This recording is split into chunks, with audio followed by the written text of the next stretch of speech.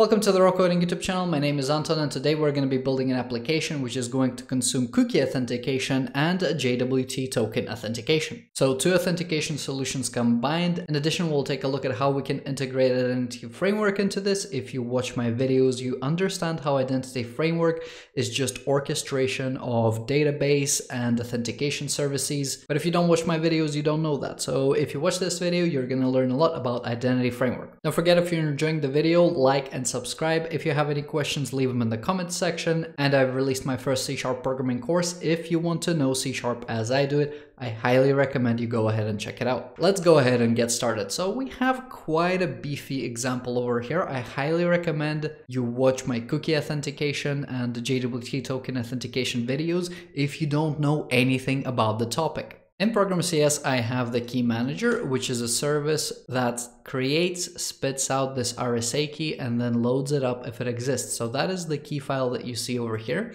This key is used to sign the JWT token that we're creating at this endpoint. In order to have access to these libraries, you need the JWT bearer package. And please note, for Entity Framework Core, I have the identity integration and I'm using the in-memory store.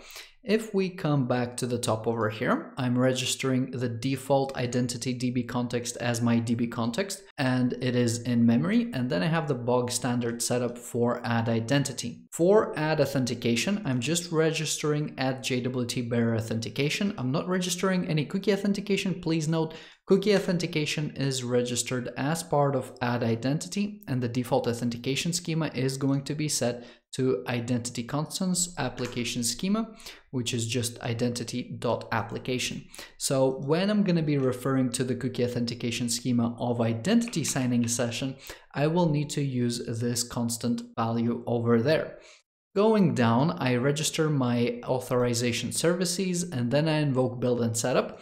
Build and setup, all it does is registers a user with a role of janitor. So, no managers, no admins over here. We have a janitor. Closing down this, we then have the three endpoints, which are going to be the highlight of the video. We want to be able to sign in with a cookie authentication schema or a JWT token authentication schema, and then be able to use either to access one route, be able to only use cookie to access one route, and then only JWT token for the other route. Doing so will ensure that we can basically sign in any way that we want and orchestrate access any way that we want as well. Let's take the cookie sign-in route, come back to the browser. The application is already running here. We're going to sign in with a cookie. I'm then going to come back and refresh. And this is the cookie, and this is what the claims look like for this user. So I'm printing them out right over here. If I try to use this to access a secret, I'm going to get an exception because the policy isn't registered yet. Let's go ahead and do that. Let's go to the builder. We're going to add a body and then add a policy with this name. And in the policy builder, we're going to specify that we require an authenticated user and we want to add authentication schemas, which are going to be identity constants and application schema, if you remember correctly. And we also want to say we want access with JWT, on top of which we will require a claim of role and janitor.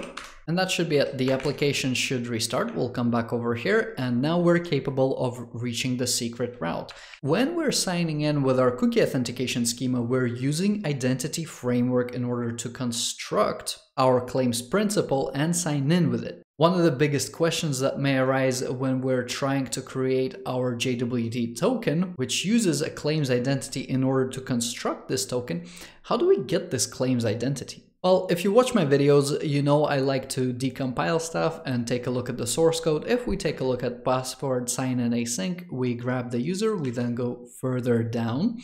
Eventually, if you follow the trail, you will end up on sign-in or two-factor async, and then you're going to end up in this method in this method over here. So sign in with claims async, and this AMR PWD, this is essentially a password sign-in claim.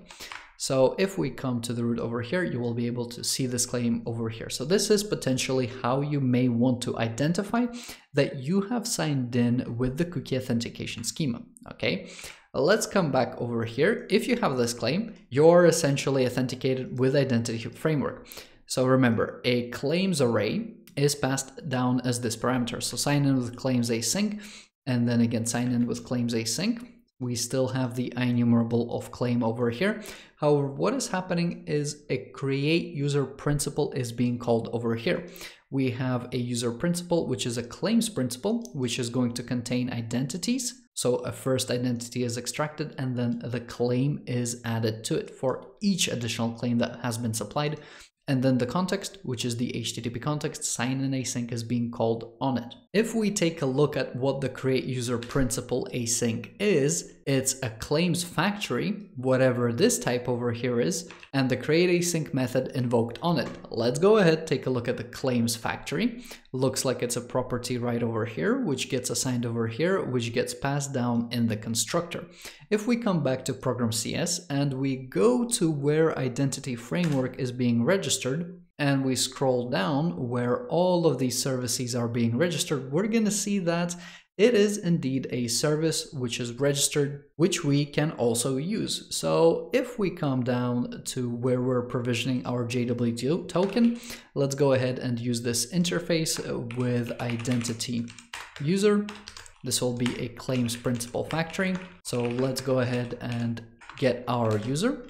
We're going to await over here. Make the lambda asynchronous, and the parameter that it's asking us to pass down into create async is going to be type of tuser. So the way that password assign in async actually gets the tuser is through the user manager. So let's go ahead, grab it, place the user over here. We'll call this principal. Find by name async, we can go ahead, grab this, place this over here. And again, if we go into the password manager and we want to use password sign in async, make sure we check the password. We can actually find this method on the sign in manager. So we can actually take the sign in manager again. Let's put a little bit of space here. So sign in manager. We'll then duplicate this and we'll add a user manager. First of all, take the sign in manager. We're going to check password sign in async. And before that, we're going to use the user manager to find the user. We take the user, supply the user, then supply the password. False flag for the lockout, and there is going to be a result over here. If the result is successful, etc., go ahead and proceed. I'm gonna know that the result is successful because I'm basically scripting everything over here. So the check is over here, the fetch of the principal is over here, token construction is over here. We take the principal and we extract the original identity. So the same way that the claim is being added inside Identity Framework, although I don't think this is the most efficient way, we basically just grab the first one. And what we want to do is actually go ahead and place it maybe somewhere over here. Take the identity, assign it to the subject, and over here say something along the lines of add claim, new claim. And what was the sign-in type? AMR. So AMR is still PWD because we're still signing in with a password, although now the authentication schema, we can call this method, will be JWT. This will be apparent from trying to load a token from over here using the JWT authentication schema. So as this is gonna trigger its logic, we will basically know what authentication schema we are signed in with. So this claim is optional at this point. I'll remove the comment over here since we've figured out how to do this bit. I'm gonna take JWT sign in async, come back to the browser. I will open a new tab. I'll place this over here. And here is our token. Now we actually want to be able to consume this token, and for this I'm gonna go ahead and subscribe to some events. So JWT events, these are going to be new events. One of the very first events is going to be on message received, and this is where I can intercept the token from the query parameter. So the lambda looks something like this. We can now come back, take the token that we have over here. We'll go to the root, and now we will append a T parameter with the token. You can see that we're still authenticated with the cookie. However, we're going to clear the cookie and re-enter. And the user is still empty. The reason the user is empty is even though we register the JWT authentication schema, nowhere in the ASP.NET Core logic does it specify that you actually want to load your authentication schema from there. The place where it's registered where you want to load your authentication schema from is on the add identity method call when it's adding the initial add authentication, which points to this cookie authentication over here. If we want to be able to load the user context from the token as well, what we will do is actually specify a default authentication schema. So on the builder, default policy, and we're gonna use a new authorization policy, builder, and we're gonna build on the end, and then we're gonna move all the relevant stuff into the middle and remove this malarkey over here. With the default policy now set, if we require authorization over here, please note we will now not be able to reach this endpoint as an anonymous user. However, we will be able to load the authentication context from the JWT bearer token. So if I come back over here, we'll refresh. And we see a little bit of an unexpected exception. Basically, I shouldn't have marked this as a success. And since I've actually encountered this mistake, let's actually take a look at the JWT bearer handler. When we send the message receive event, if we mark it as a success, we will return over here. Otherwise, we just try to lift the token from there. So by marking it as a success, we returned early and we didn't go through the logic of actually trying to extract a claims principal from the token, which is actually what we want. So let's go ahead and close all of that. With that now fixed, let's give this another refresh. And now we have our JWT token. So we still sign in with password and method is JWT with some additional claims over here. Cool beans, can we reach secret? Yes, we can. Can we reach secret dash cookie? No, we can't because, well, cookie policy is not actually created. So this cookie policy right over here. If we go ahead and duplicate this, place it over here, name this cookie policy. We don't want to name this the policy and we don't want to use the policy over here. We remove JWT from here. We can still keep the role of janitor. This is just an illustration. And then if we add another policy, which will use the token policy, and instead of application schema over here, we will use JWT. We now have 3 endpoints which are allowed for both policies, only cookie policy and then only token policy as well. Let's come back to the browser, give this a refresh until it crashes again. It attempts to redirect us, so I'm probably going to lose the token over here. Let's just double check that I can reach secret with the token. I can. We can then try to reach, what was it, secret dash token, and we can reach the token secret. And if we try to reach secret cookie, we cannot. If I grab the cookie sign in method, try to sign in with a cookie, one too many forward slashes. I now have a cookie in the browser. Let's try to go to secret. We can. Let's try to go to secret cookie. We can. And if we try to go to secret token, we cannot.